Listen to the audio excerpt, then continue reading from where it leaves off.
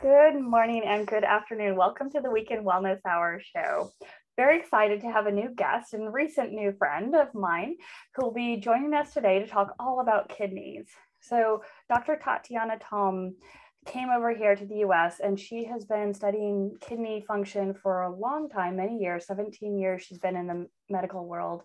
And I was very excited to have her on because we haven't had anyone come talk about kidney health. And one thing I like about her is she has a holistic approach. She is all about lifestyle, which many of you know is something I really find is important, because if we can heal our bodies ourselves, why not do that? Why not avoid procedures and other invasive techniques? So thank you so much for joining us, Dr. Thom. I really appreciate having you here.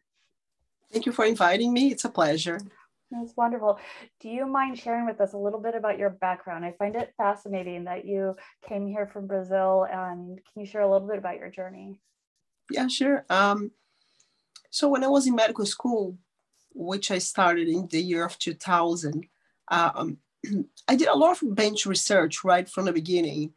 Research, with molecules and, lab rats and things like that. And for a while, that was a lot of my focus in the beginning of medical school. And I did a exchange research here, one of the Harvard labs here in Boston, where I live now. And when I came, I was fascinated by, the advance, the academia.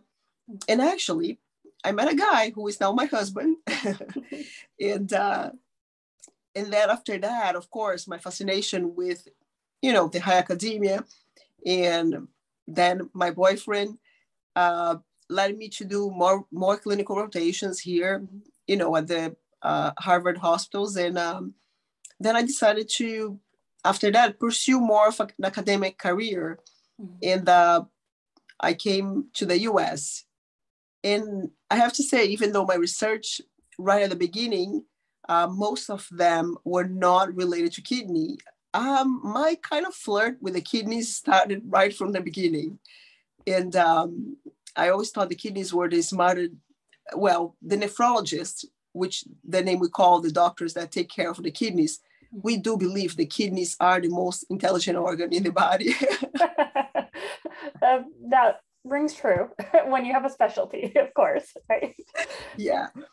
So, yes, so that's how I came to the US. There were two parts, right? The part that I met my husband, and we wanted to be together, but also the part that I was very fascinated with academia, and I came to do the research projects here and then some clinical rotations, and I was, in awe of the advancements, of the excellence in everything here. So I came for those two reasons. Oh, that's wonderful. And so you did your clinical work here, you specialized in internal medicine and nephrology and kidneys. So why kidneys? You said you think it's the most intelligent organ, or but did you have a background in it, or you just became fascinated? I just became fascinated, I would say. Interesting enough, at that point, I think I didn't have a full consciousness of the kidney history in my family, but later I understood that actually one of my grandparents passed of kidney failure complications. And at that time, it didn't speak to me, but later it just made the whole thing even more fascinating to understand, and especially to, focus on prevention. Because as my grandfather, passed away of kidney disease complications, many people get their kidney problems, not out of a genetic mutation or, let's say bad luck. 90% of people that end up with kidney failure end up in dialysis. 90% of them, it's from preventable causes, things that if you take care, earlier in life, you will not face later kidney problems that are so severe to the point that you lose kidney function and you become such a sick person. Yeah. So, and we know that nowadays more and more, there is more research and more understanding of how the genetic our genetic function and the epigenetic of it, and how our emotions play a huge role in it. I do tend to focus more and more on that because that's the main thing we can control. And again, if we don't control emotions, we do not follow instructions. I have plenty of patients, and by now I'm graduated from medical school for 17 years. I have 17 years of clinical experience. Mm-hmm.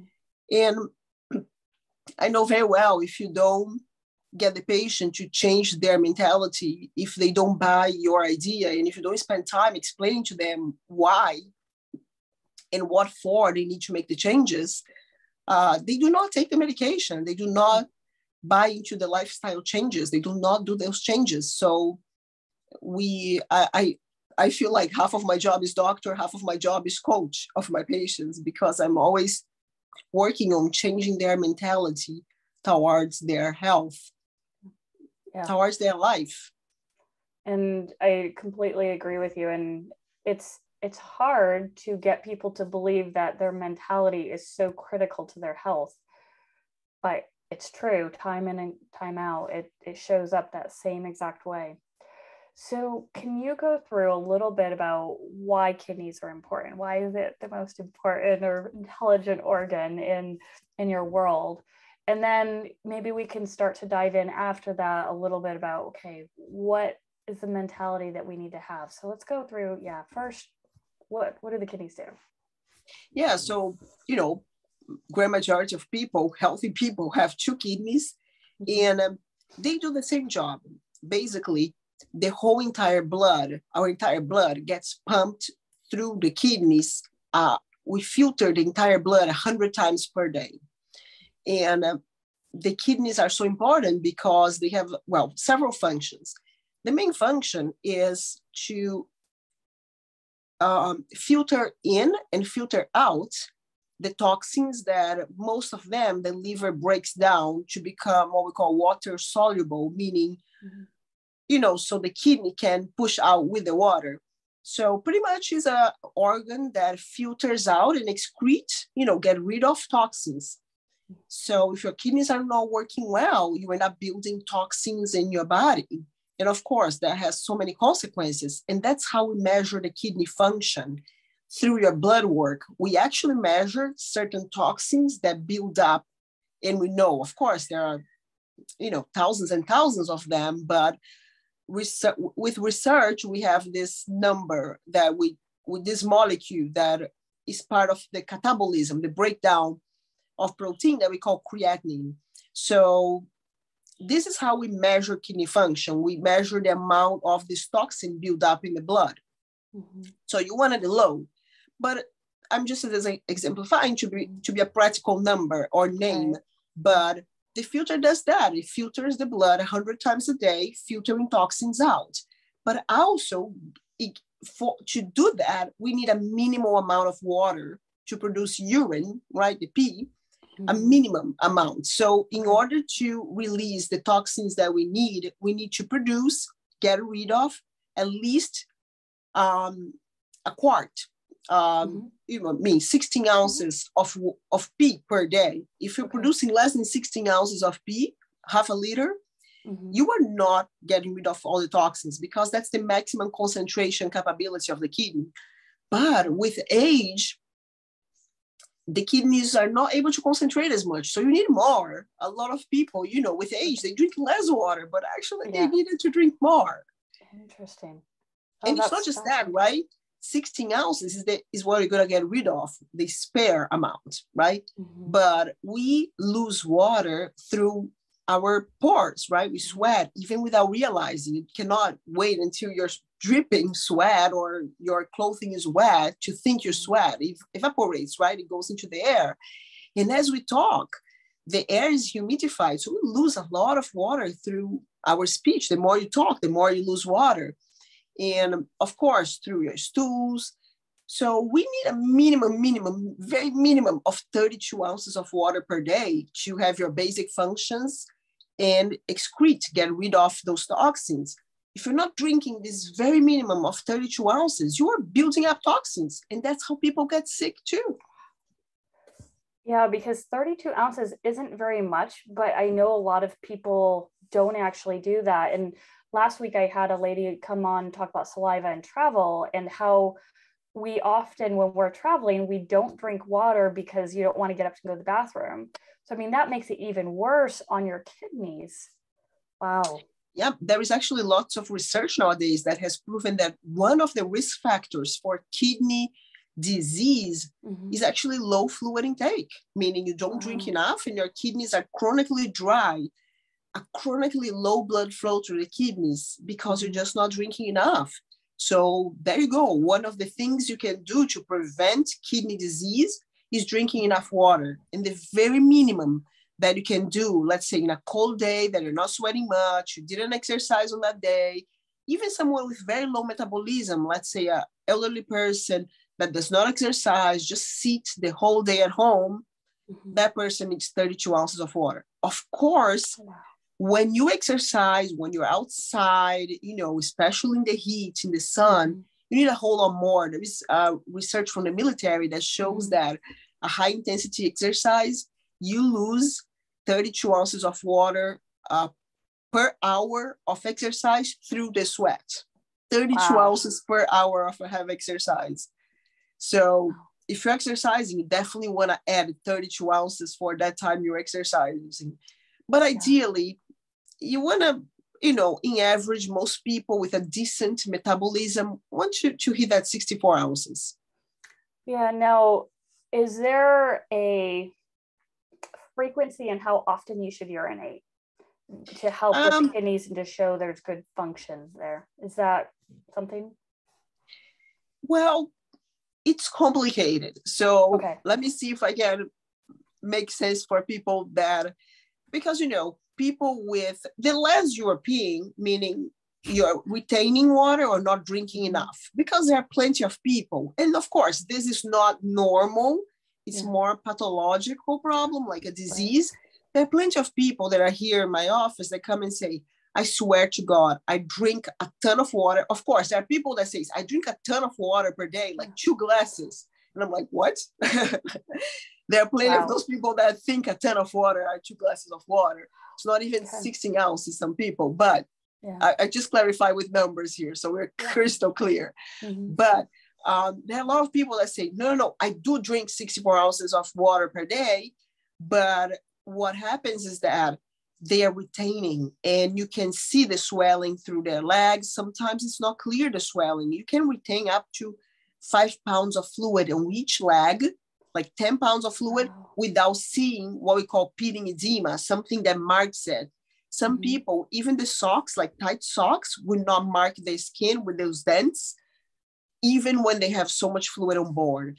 And then one way that it shows is that when you lay down, so you're in a recumbent position, like, in the horizontal, that fluid that was being pulled down by gravity when you're standing and sitting with your legs down, once gravity is not pulling it down, and of course, all those vein problems and whatnot, when you have the recumbent position, like laying down, that fluid slowly start getting reabsorbed. And then that's the case of those people that says, I just go to the bathroom once per day or twice, but then at night I wake up 3, 4, 5 times.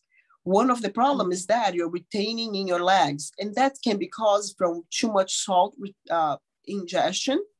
And the other one is incompetent veins, like varicose veins. Also, there are other conditions too that makes you retain fluid, but then it's not so common. Mostly it's just because of lack of exercise, bad veins, but especially too much salt intake. But if you are, most people that don't have those problems, don't have those health problems, which are not that common, if they're really drinking those 64 ounces of water per day, those 2 liters, they really should be going to the bathroom every 3 or 4 hours, which is good. It's normal. You are getting rid of toxins. You do want to do that. Otherwise you get sick. Exactly. And actually, now people will wake up. One of the reasons people retain fat, they gain weight, is actually to dilute, to water down in fat. So the toxins because you're just not getting rid of. And if the toxins keep, rolling in your blood flow, in your bloodstream, it will punch holes in your arteries. It will cause, plaques, cholesterol, calcium plaques out of inflammation. Yeah. Oh, that's fascinating. I didn't even think about that. That's incredible to even think about how fat can actually help dilute your toxins to get you through the day. So how does all of this kind of work in terms of our habits? So we know dehydration obviously is a big factor in our kidneys. What are some other daily habits that we might have that would have an impact on our kidneys? So one of them, which is huge in a lot of people, is the habit of taking what we call NSAIDs. NSAIDs is acronym for non-steroidal anti-inflammatory drugs, which are the very famous ibuprofen, Advil, Motrin, naproxen, Aleve, Goodies powder, BC powder, a high dose aspirin, like 500 milligrams, not the baby one or the 325. So those medications, those painkillers, right? People take for headaches and, joint aches, muscle aches, menstrual cramps, all kinds of aches. Yeah. They have a lot of serious side effects, especially if taken once in a blue moon. Of course, not a big deal, but you definitely want to increase your water intake on those times that you take those anti-inflammatories, because the effects of them, they have two major side effects. One of them is actually decrease the blood flow to the kidneys. So you are causing a relative, what we call ischemia, like heart attack. It's like a kidney attack. And actually, they can affect the kidney. They can damage the kidney in three different ways. One of them is decreasing the blood flow to the kidneys. What happens is that they contract, they tighten up the artery, and you receive less blood flow. And if you're dehydrated, you really don't receive much blood flow there, which means you're not going to pee as much, and you're not going to dump out the toxins you need either. You're going to be retaining those toxins. The second way it can harm the kidneys is that we know it can cause inflammatory reaction in some people's kidney. Those people that are very allergenic, they have allergies to all kinds of things. They have like those environmental allergies, like, rhinitis, they itch a lot. Those people tend to have more what we call an inflammatory nephritis, meaning they mount an inflammatory reaction in the kidney that causes scar down. You lose kidney tissue for scar, which is a terrible thing. And those tissues do not come back. They just become scarred down when you lose a portion of your kidneys. So, and there is another way you can harm your kidneys, which is a severe form of a contraction of all the vessels, and you receive almost no blood flow, and you even have necrosis, meaning death of a part of a tissue, which is kind of like, a heart attack, but like it's a kidney attack. We don't call that, but we call necrosis of the papilla. So you definitely have to be super careful with those medications. And I know a lot of people keep popping them and they end up in my office. That's how I know too. There is lots of research, of course, but they have a headache, they take it. Sometimes it takes several times a day. People with a joint ache, joint pain, it would be much better off taking Tylenol than ibuprofen, naproxen, Motrin, Advil, because and also that can punch a hole in your stomach and cause severe ulcers and bleeding. That's another common side effect. So you want to avoid as much as you can. Right. Yeah, I know I always try to get people to think about, okay, if you have pain, look at other options besides medications, because people think that these common medications have no side effects, and they say, oh, you're just too sensitive. Like, no, they're really affecting you, even if you can't sense it right now. So, and you said the key of this. If you have pain, meaning your body is giving you an alarm, pain is good. It's telling you, hey, something is wrong here, dude. You gotta do something about it. There is something wrong. How about you go to your doctor, or I don't know, go to a chiropractor, go to a physical therapist, go to, someone specialized on this to see what's going on, right? I'm sure, in your case, a lot of times your breathing is wrong, your posture is wrong, and those things need to be fixed. I don't know, physical therapy, the breathing techniques, go do yoga. 99% of back pain is caused due to lack of exercise and stretching, right? So something is wrong, and that pain is good. It's an alarm saying, before you break this for good, let's try to fix whatever problem is. And, you know, in your kidneys, drink more water, stop the anti-inflammatories. Well, kidneys actually don't hurt. It's very rare that a kidney will hurt unless they're blocked, usually because of a stone.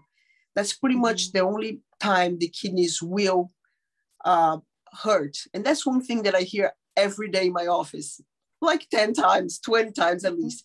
No, my kids are fine. They don't hurt. I'm peeing all the time. Oh my goodness. For your kidneys to hurt, usually you have to have crystals or a stone, and they usually are blocking or passing and, like, you know, scratching and everything.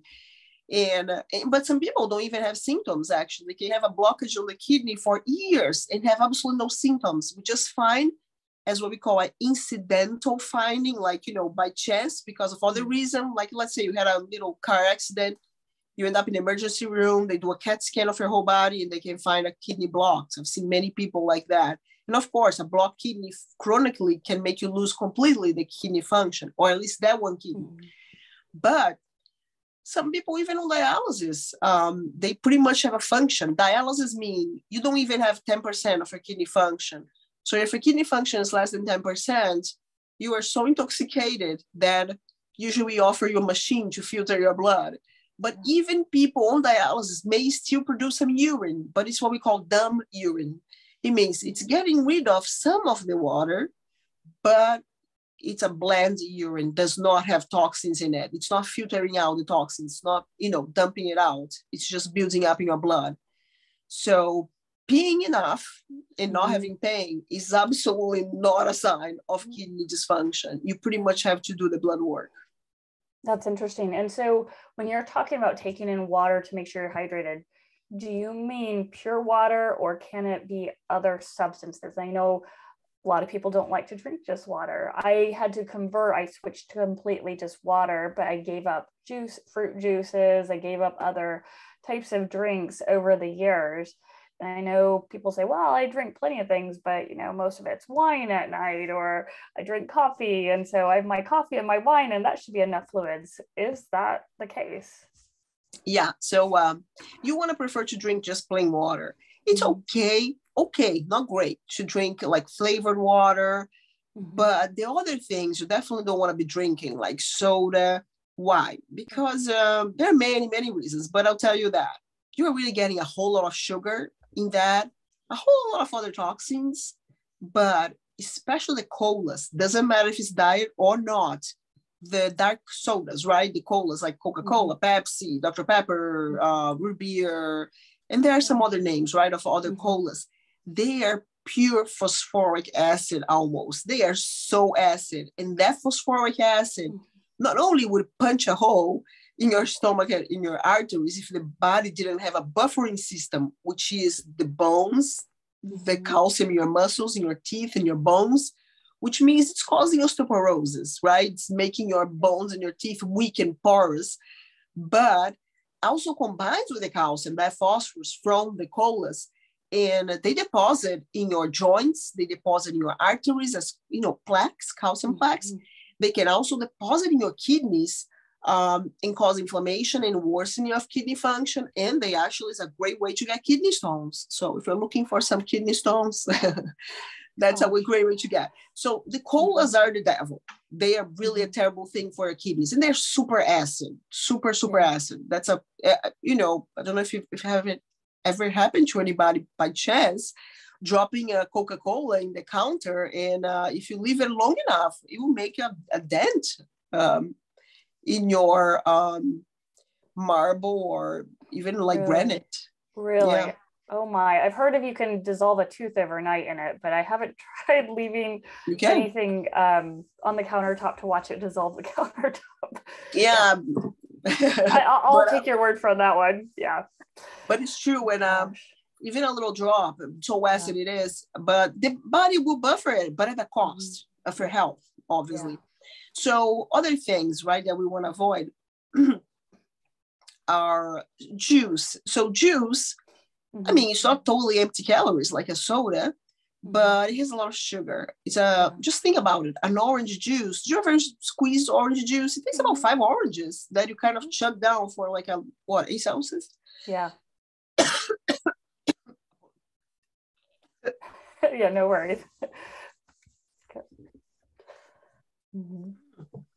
So what happened is that you don't want those sugar, right? Sorry, I have to spray something. I got so dry.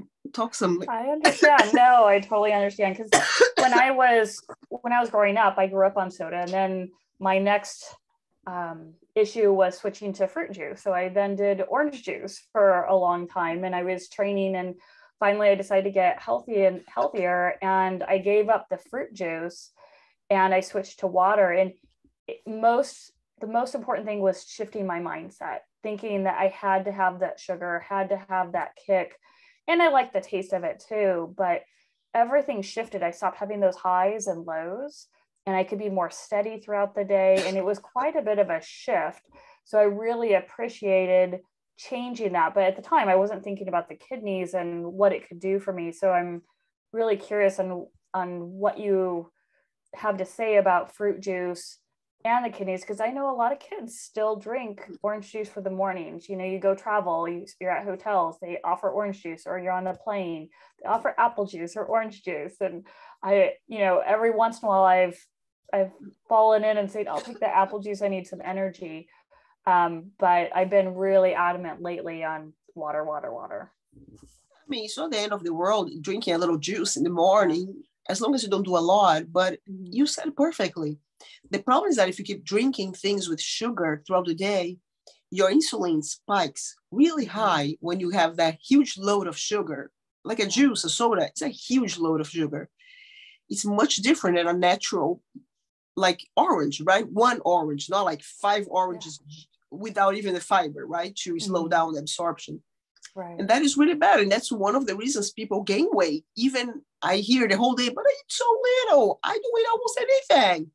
Yeah, but you're eating the wrong things. And one of the things is drinking sugary drinks.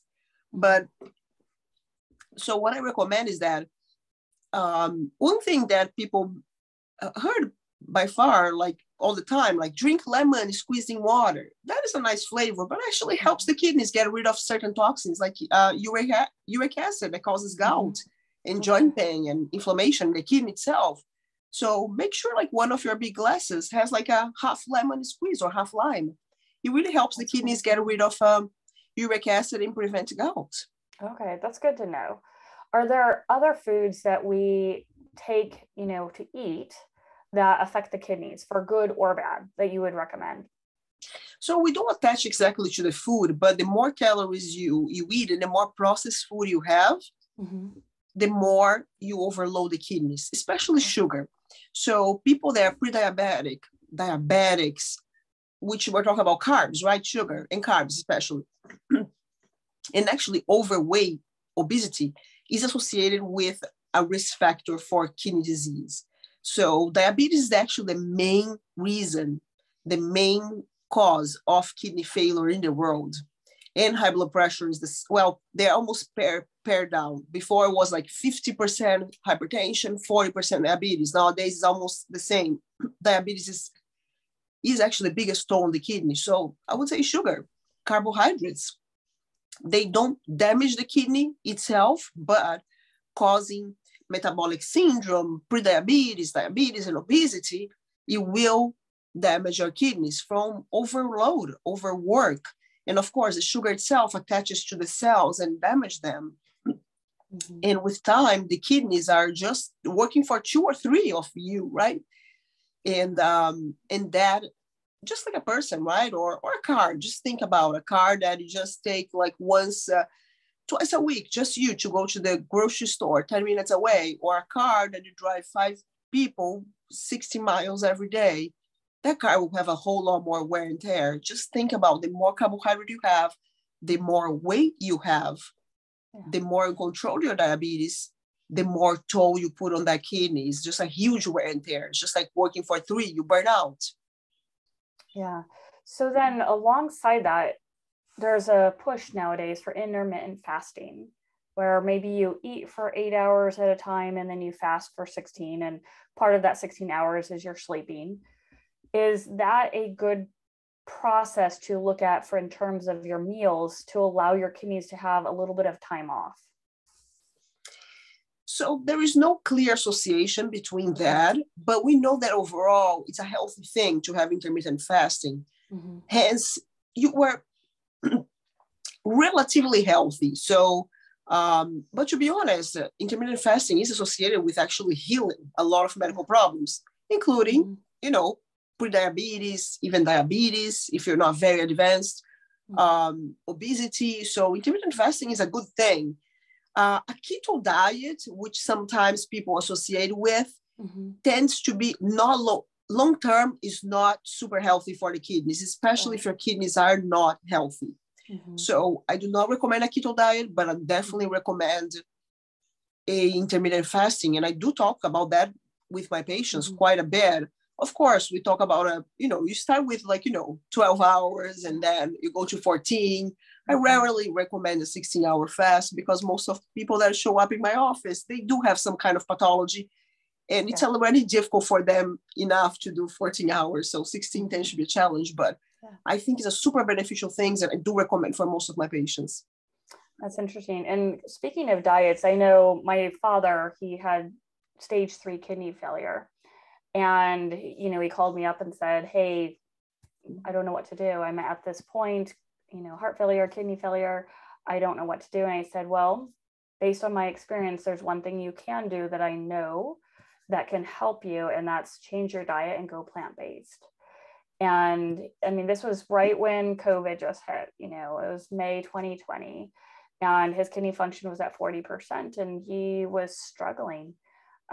Swollen legs, pitting edema, just his health was really gone downhill. And so, of course, there's always the resistance. Oh, I can't do that. He's from the Midwest, meat and potatoes, and he worked in a hog factory, and there's just that culture around it. But he said, okay, I'll give it a try. And there's definitely some resistance, and as I would expect, because when I switched to plant-based, I had that resistance too. I mean, that's normal human. But his kidney function literally improved, and now he's no longer considered in kidney failure, and he's back up to 70% now, and it's incredible now. And it's interesting for his genetics and his body that worked really well. He's now flourishing in that sense. But I have a friend just recently posted how she went to all animal-based diet, and she hasn't had a vegetable in 2 years. And for me, that's a big shock. She's a young woman, so she didn't have any health issues beforehand. She's a young woman. She looks rail thin now. She looks very toned with literally no body fat on one bit of her. And I'm curious, with a full-on animal-based diet where she eats organs and only animal products, and she does have some fruit, to me, that, I don't know enough about the kidneys to understand how that can impact the kidneys. And I'm curious because I've always seen plants as healing, especially, in the case of my father. I mean, it really was healing. So I'm curious if you have any thoughts on that. Yeah, actually, there is research showing that when you already have kidney problems, going on a plant-based diet improves your kidneys, just like your father. So that's one of the recommendations that I make in my office for people to. So slowly, I don't tell people right away because the resistance is humongous. People even make formal complaints if you tell them to just. So what I recommend is that, so there is plenty of research nowadays associating animal protein to cancer, cardiovascular disease, and how, as you said, a plant-based diet is healing. So, it's very important to have your vegetables, and I will tell you more specific what we recommend. But so it's very important that if you have kidney problems, you cut down tremendously the amount of animal protein. So what we're talking about is that no more than 4 ounces once a day. If you're super quite a bit of animal, not animal lover, obviously, but animal flesh eating lover, a carnivore, what I recommend is that limit for 2 portions of 4 ounces per day. But that includes everything. That already includes your dairy. So, of course, you're talking about milk, creamer, yogurt, cheese, ice cream, butter, everything that is animal based, no more than 2 4-ounce portions per day. So kind of the palm of your hand, the center palm of your hand. So let's say if you have like bacon and eggs in the morning, make sure it's not more than 4 ounces. And then one of the meals you are not going to eat animal. Maybe you have your salad with chicken, or even cut down to 2 ounces here and 2 ounces there, but no more than that. Ideally, someone with more kidney, and that I would say that's for general population. And I'll tell you exactly why. No more than 2 4-ounce portions per day, because animal protein is extremely acid in the body. And that's one of the functions of the kidneys, balancing out the pH in our body, right? Our body is mostly alkaline. Our normal pH is between 7.36, 7.4, 4.2. It's about 7.38. And that is something the body will fall a limb in order to keep that balance. Because an acid body, the heart doesn't function properly, the muscles don't function properly, your brain doesn't function properly. You really we have a very tight, a very narrow balance, alkaline balance. But the thing is that nowadays, and that's how people are getting so sick, even as young people, because our diet is horrendously acid. What are the acid functions in our diet? Protein and carbohydrates, sugar. Really? Okay. And a lot of people, and that's the problem with your friend, just eating animals mostly, because the load of acid in her body, she is buffering that. Her kidneys will produce bicarbonate to buffer that. But if she's so extreme, she's just consuming so much acid and almost no alkaline that comes from fruits and vegetables, that she is really consuming her bones and her teeth and really losing a lot of calcium there. And not getting enough, because the best calcium absorption you get is actually from the plants, from vegetables, right? Like kale, spinach, and fruits. So she definitely will, later in life, her joints will be, and her bones will not be very healthy probably, because of the acid load, the continuous acid load that she's doing. And there's, I think, a misunderstanding of people. Vegetables does not equal carbs. Of course, if you just eat potato, the carbs that we get is actually not from vegetables itself, but from mostly the grains. So the problem is that we eat a lot of processed grains. Right? Wheat, rice, oats, and barley, and there is just a whole lot of it. Not even in moderation. The problem is that how much like a salad has in carbs? Almost nothing. If you're talking about the leafy vegetables, right?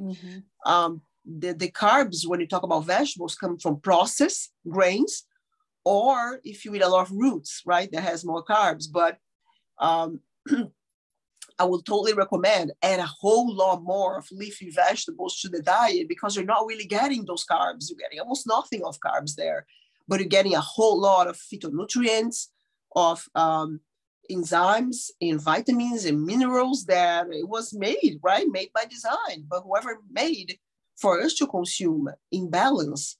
And even the most carnivore of the humans, just think about it. How many humans, when we didn't have technology at all to hunt, let's say, a tiger, how many humans to hunt any kind of animal we took?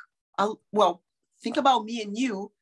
Are you able to hunt any kind of animal to eat? I'm not. No, I don't have that skill. I think it's pretty hard, actually, to get a big animal to feed a whole tribe, right? That didn't happen very often, obviously. Right. Yeah. So we ate a whole lot more fruits and vegetables.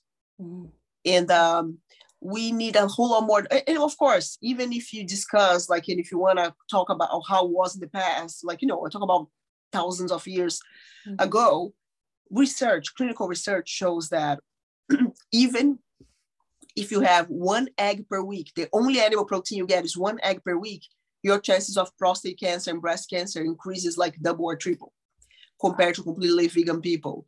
So it's pretty well established, even though people don't talk that much about it. Of course, there is the interest of food industry, right? Huge amount of money. Against all this, and there are plenty of people that thinks it's absurd. What do you mean you're asking me to stop eating my eggs and my chicken and more in my beef, whatever? And they go and find all kinds of things. But the problem is that you can convince people that, yes, you need your meat. Convince people that are malnourished. Obviously, you benefit from nutrition if you're just eating a bunch of processed food that's just like rich in sugar and grains, processed grains. Yeah, you're better off, I guess, eating meat than just eating processed food. But you're much better off eating a diet that is plant-based, that you have those 8 servings of vegetables per day. And 2 servings of fruit. Totally get that. The variety that you get when you eat plant-based is phenomenal. So I'm curious also in terms of kidneys, does sleep impact kidney function, and do we have any knowledge on how those two are related? Not that I know of, no direct correlation, but what we know is that a bad quality of sleep, especially if you don't sleep enough, you don't have, or a good quality sleep, first, you don't get enough recovery, right? It's when the body recovers, clean up kind of the brain, clean up everything when you have recovery in your body. So, in overall for health, it's very important. But one problem that you are going to see affecting your kidneys is sleep apnea. Those people that snore loudly and it seems they stop breathing, and that's why most people snore, because they stop breathing for a while.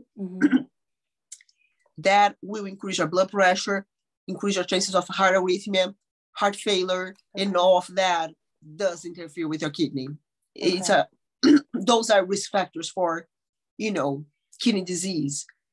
I don't know if you want to talk more about sleep, but another thing that we talk about, and there's plenty of research, is that exercise, any type of exercise, even as little as like 15 minutes, 3, 4, preferably half an hour, 5 times a week, will improve the chances of your kidneys stabilizing, or the life of your kidneys for longer. We don't know exactly how that is related, but we see that people that exercise, they do preserve their kidneys for much longer than people that do not exercise. That's fascinating. And so how many times per week for how long? So ideally there is the best benefit is half an hour, 5 times a week, but as little as a high intensity interval exercise of 15 minutes, 3 times a week will give you benefits, which is nothing, right? I always tell my patients, put in perspective, we have 1,440 minutes per day, 1,440. We do not spend more than 440 minutes between basics, right? Sleeping, eating, and showering. Let's say that. So we have 1,000 minutes in a day to allocate wisely that time. So you want to tell me that you don't have 15 minutes to exercise? That's absurd, right? That's a really good way of putting perspective. Yeah. And that's my coach part of my being a doctor in my office. And now that's how I get some good outcomes. I have plenty of patients that come, and I never promise them anything. I just tell them, look, we need to get into a habit of drinking water. And of course, I give all the tips on how to get that done. And of course, you go slowly, because someone that do not drink more than 1 glass a day, how you get them to do 64? You go slowly, obviously. This week, we're going to make a goal of making sure you drink at least 8 ounces in the morning, 8 ounces in the afternoon, and 8 ounces in the evening. Just for this week, just 3 8 ounces glass. That's it. So you focus that for 1 week or 2 maybe. The next week, we're going to add a 4th 8 ounce glass. And then we go slowly by slowly, focusing on one thing, right? And of course, we have all the other tips on how to, have a visual on it, have those, bottles that have markings, something that's right in front of you, put an alarm. And then, of course, substituting any painkiller that's the anti-inflammatories to either Tylenol. And of course, we're going to go do whatever it takes to fix the problem, because pain is a problem, right? We have to fix it. And we go after it, right? Whatever you need. We go after it. And then, of course, I'll talk about the diet. Make sure we're not going to do more than 2 4-ounce portions of animal protein per day. And then start adding the vegetables you like, a lot of it. And you know a great side effect of that? A whole lot of patients come back in 3 months to see me to check on their kidneys, and they lost 10 pounds, 15 pounds. Yeah. Isn't that awesome? I know. No one is going to be upset about that. That's a great side benefit. Yeah. That's wonderful. So you've mentioned that you can work with people. So how can people reach you? Because you also have a course that you're developing as well, right? Yeah. So, well, I am a full-fledged doctor, right? I work as a physician. I not only do nephrology, but I do primary care as well nowadays. Okay. And I live in Massachusetts, so I see patients it's called Mill City Medical in Lowell, Massachusetts. Okay. And then, and you can find easily, right? Just Google it, Mill City Medical in Lowell. And I also have my course. I have an Instagram and a Facebook channel that is at DRA Tatiana Thom. Okay.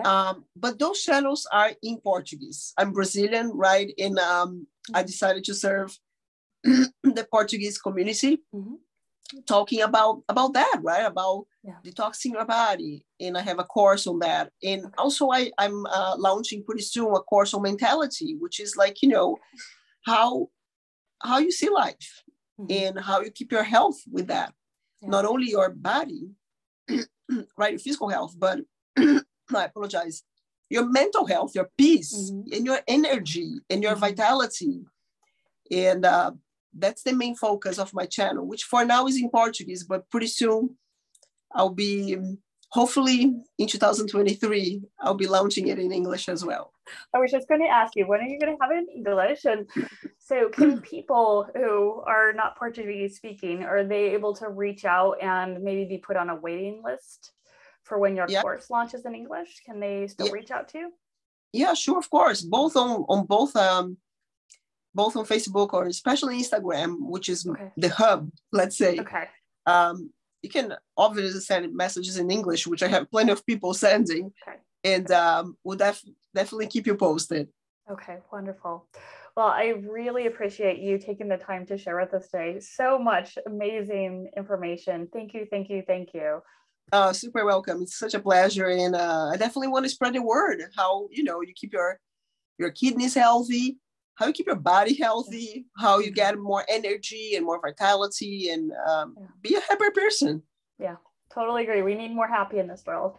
So thank you all for joining us today. Really appreciate your time, and you have a great rest of your weekend. We'll see you again next weekend. Bye now.